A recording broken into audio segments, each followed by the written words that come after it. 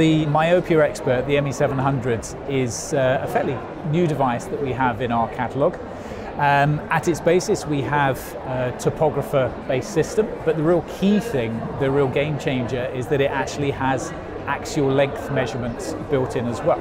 Refraction is very, very important, but there are lots of factors where it doesn't make it the most accurate of factors. The axial length measurement is totally objective, and it's the only true measurement that you can rely on. So that's where you should base all of your opinions and figures and planning to actually know if you're making a difference or not. It's all about trying to think about myopia in a different fashion.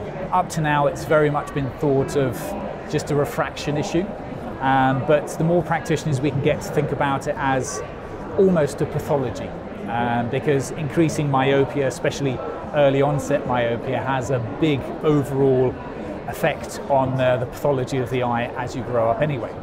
So, like anything else, if you can do something about it at an early stage, there's a better prognosis as you grow up. So what we're going to do, we're just going to take a quick measurement. So our patient's in position, we can see the eye there. So what we need to do is push in until we get a clear focus. And once we've got our patient in position, keep as still as you can, and nice big stare now. You could do any given patient probably about a minute for both eyes. And after a few moments we have all our data, and you just continue to do the same on the other side as well. The measurements in combination with the software will give the practitioner a very, very good idea of where this child may be on the scale. It also, in addition, combines percentile growth charts, so you can actually really plot the likelihood of any given child where they're likely to be in a number of years.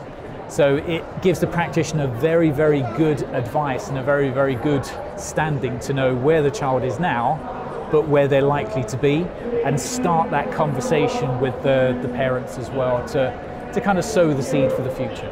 It can show you how your eye is progressing, but it will also show you, if you do start on a myopia management path, it will actually show the effect and how it's kind of flattening off the graph to actually improve, hopefully, the prognosis for the child overall.